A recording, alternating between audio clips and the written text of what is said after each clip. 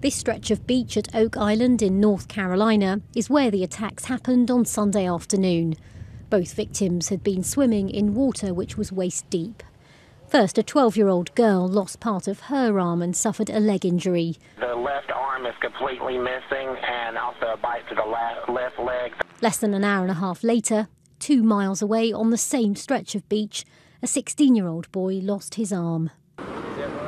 Attacked by a shark. They said the head was about that big, I think the kid said, and estimated 6 to 8 foot. Last Thursday, a 13-year-old boogie boarder was bitten by a shark off a nearby beach.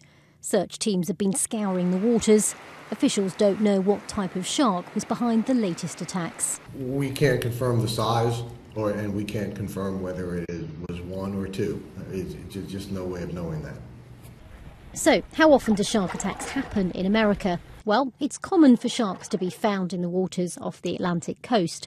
In the last 5 years, there were more than 600 shark attacks worldwide, nearly half of those in the United States. 6 were fatal. These are some of the other places where sharks have attacked. A third of incidents worldwide happen when someone is surfing. Species which commonly attack include the great white, also known as the super predator, the bull shark and the tiger shark. Although the largest number of attacks happen in the US, it's important to keep this in context.